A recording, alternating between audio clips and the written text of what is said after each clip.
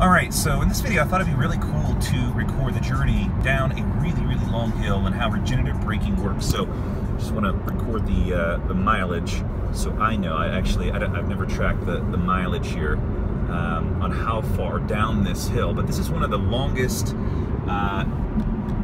hills in Colorado that I know of. And what will actually happen is because of the regenerative braking on the Tesla, it's actually going to add quite a few miles. In fact, let me see if I can show you exactly where I'm headed here. So you can see the trip estimator there at the very end, and then what I'll do is I'll switch to energy consumption, and then we'll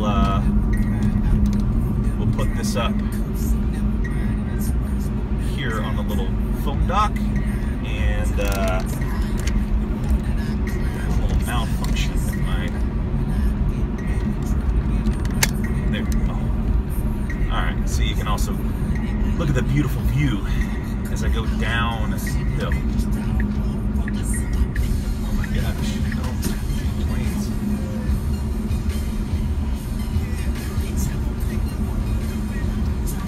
This is a really, really cool hill. Well, maybe not so cool when it's snowing, and especially when you've got out of town people going down this hill, because it can get a little bit crazy. But really fun in the Tesla, because after a while you start producing range back on the battery.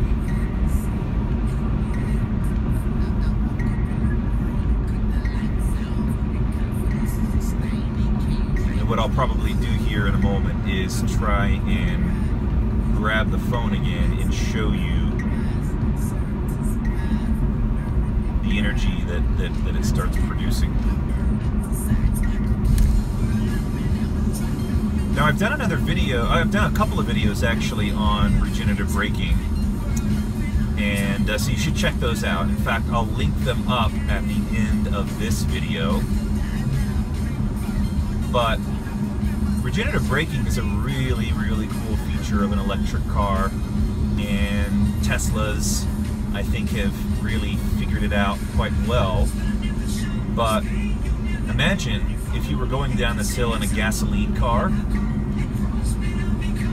The way that regenerative braking works would be like if you were in a gasoline car, and as you're going down the hill, you're actually putting more gasoline back into the gas tank.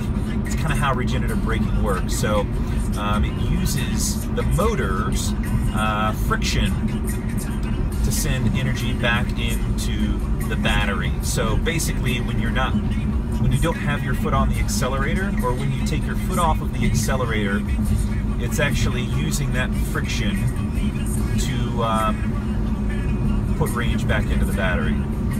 So hopefully that makes sense. And if there's someone who knows regenerative braking really, really well, feel free and put a comment down below. But in fact, when I get a chance here, I'll actually I want to show you. It's actually putting energy back into the battery as we're going downhill here. So I want to show that to you. I just want to get into the non-passing lane here, so I don't piss some people off.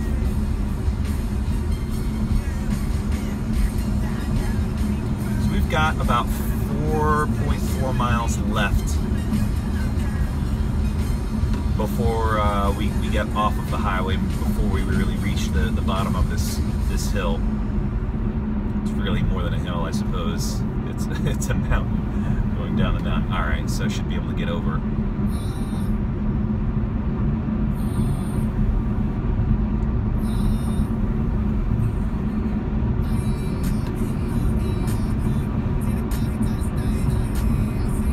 Isn't that beautiful? Look at that view.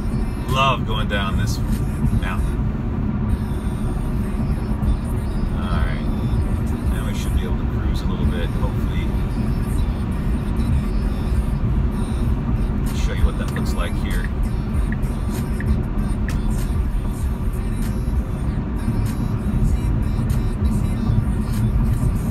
maybe for safety purposes, I'll keep it in the phone dock until I actually reach the bottom. I can still show you the energy that it's producing on the trip estimator, or rather the consumption graph. So for the meantime, enjoy the amazing view.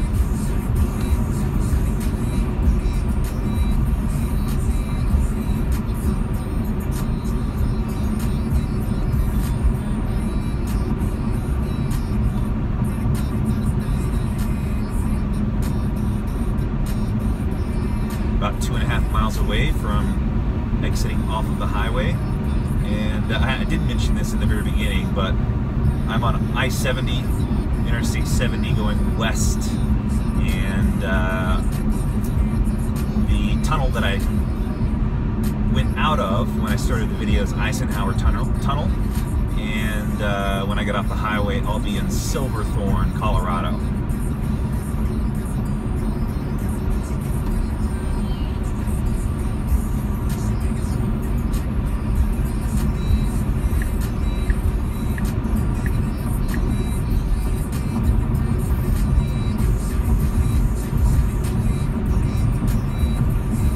What I'll do is, where I'm going, I'll explain that as well.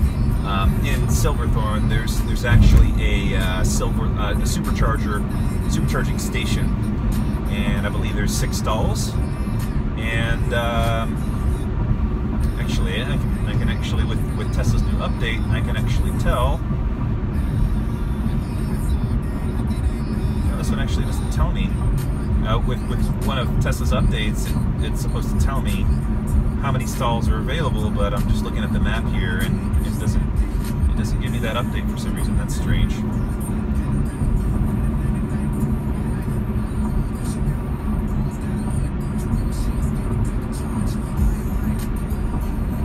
About a half mile left before I get off of the highway, and I'm gonna get over.